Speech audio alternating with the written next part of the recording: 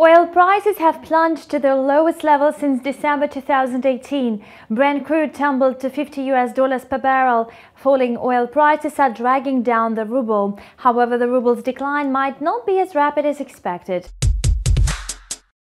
Currently, negative emotions and fears influence the market sentiment. Risk assets are very likely to rebound as soon as the external background becomes more positive. Meanwhile, the prevailing sentiment is bearish. Investors are evaluating the risks of coronavirus infection, which has now spread beyond China. Commodities are extremely sensitive to the news about a possible drop in global energy demand.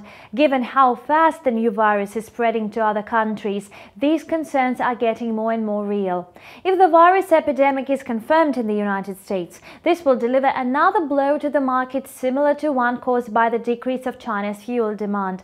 The US still remains the largest oil consumer in the world. In the early trade, Brent crude has lost more than 1% of its value, while yesterday it was down by nearly 3%.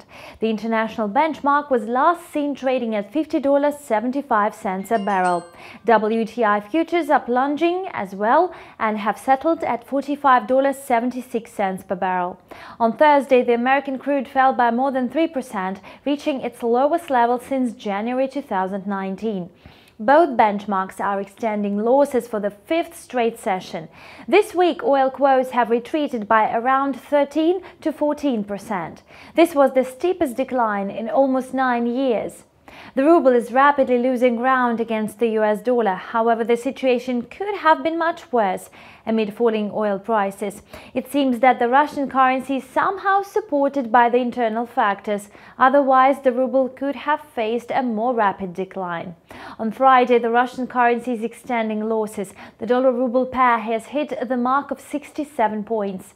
The escalation of the conflict in Syria has put additional pressure on the Russian currency. So far, the news about the conflict remains the major factor which forms the ruble's trajectory.